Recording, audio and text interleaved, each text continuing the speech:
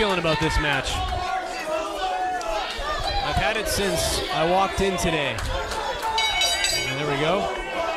Match underway.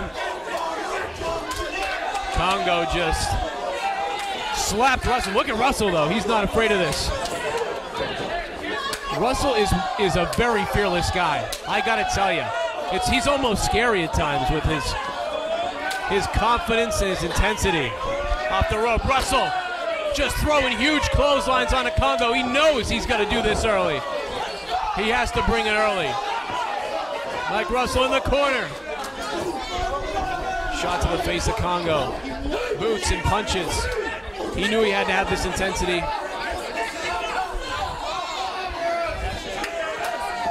Obviously got to have it early because Kongo is brutality personified, but right now Russell's actually bringing it to Kongo. 9. And the Big Ten's coming here in Brockton, Massachusetts. Bam! Kongo looking dazed. I talked about having a feeling about this match, but I didn't think Kongo would be this staggered this early. Off the rope. Oh, Kongo! He caught him with a splash!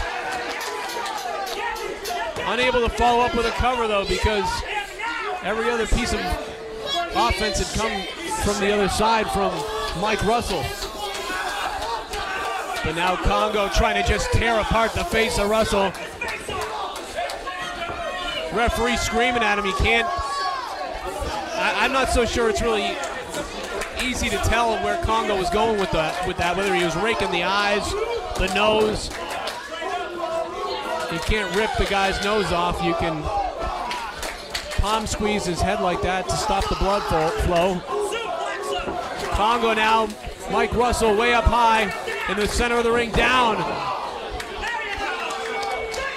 And this is exactly what Russell didn't want to happen. 1, 2. He didn't want to be in this position. Marshal, McNeil, always the X factor out here.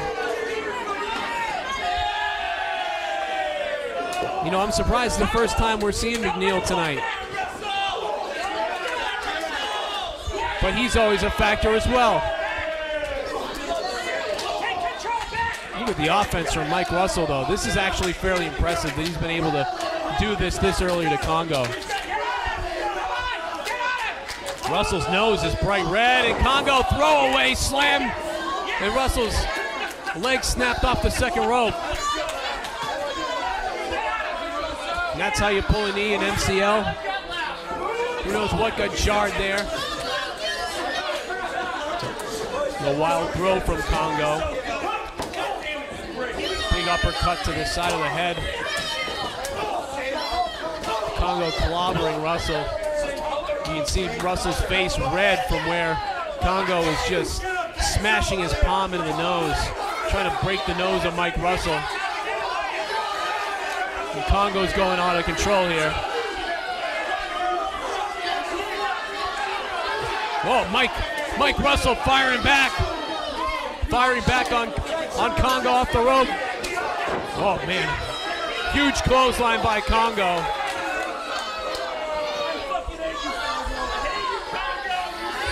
Mike, you can see the red on Mike's face, and now Kongo, I can't see from here, he's tearing apart his face, it seems like. Very dangerous place to be.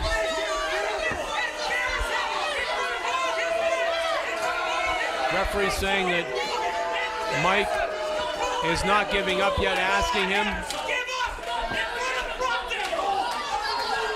His hometown of Brockton, that's what Marshal McNeil is screaming about. Screaming for him to go ahead and give up. Huge jaw jacker by Mike.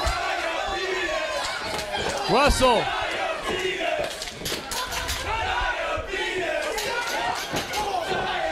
And now Russell catches Kongo with a big boot. He saved himself from getting clotheslined over the top rope a second ago. Both men go down low, but Kongo comes up with Mike Russell on top.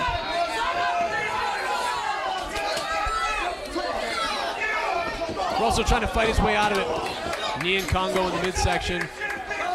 Repeated knees. Now going to the second rope, trying to use the momentum. And Kongo just places him up on top.